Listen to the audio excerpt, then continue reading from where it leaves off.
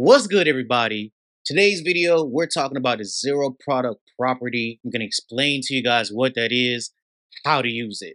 So, zero product property is saying that, hey, if A times B is equal to zero, then A or B must be zero, guys. And typically, you're going to see we use this in quadratics, and after we factor, we have to set both our factors equal to zero. So if you look at this problem here, when we're using the zero product property, we have to simplify and break both of our factors down to equal zero. And once we solve, we would get x is equal to 3 or x is equal to -9. And typically, we'll express it as a solution set, right? So we'll put it in some braces and then would have it from least to order using a comma to separate each of our answers.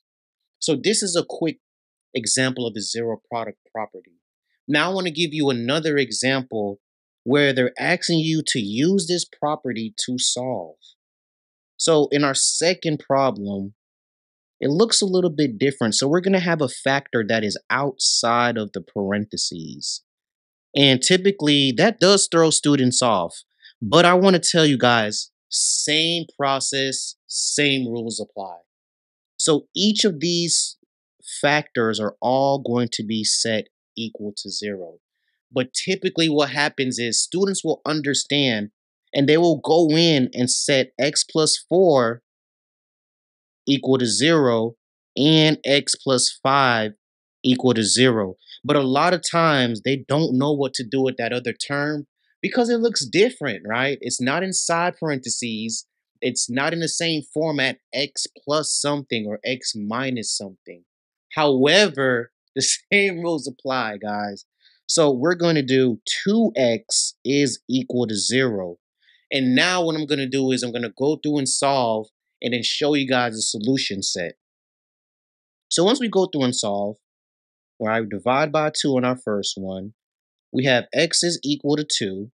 I'm sorry, not 2, 0. Oh, Russian.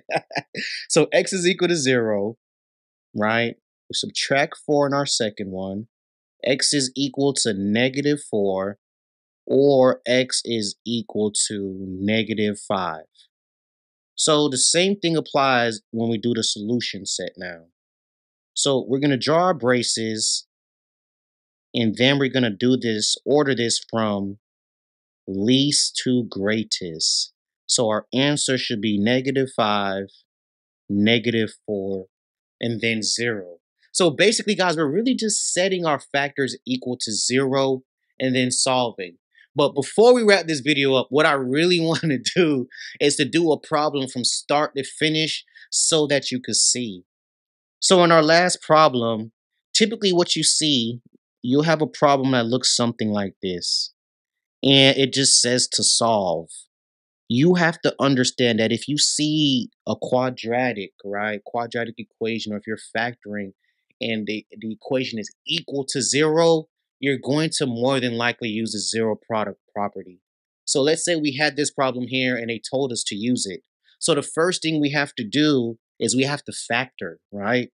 So when I factor this trinomial, I'm going to get b plus 5 times b plus 3 is equal to 0, right? Because when we multiply 5 and 3, that'll give us our constant of 15. And then when we add both of them, we'll get that middle term of 8b. So we factored now, and at this step, we're going to do the same thing we did in the previous problems. We're going to set our factors equal to 0. So now I set my factors equal to 0, and I'm going to have as an answer, let's do some math real quick. B is going to be equal to -5, and B is going to be equal to -3, right? And we'll just draw in the solution set real quick, right? Let's finish this thing off all the way. So when we're talking about a zero product property, guys, understand it's an extension of factoring. So if you have an equation that's set equal to 0, first thing you must do is factor it. After you factor it, make sure you set those factors equal to 0 and then solve for the variable. Hope you guys found this video helpful. This is Algebra 1 with Mr. Peters. We are talking about the zero product property. Thank you guys so much for joining us today.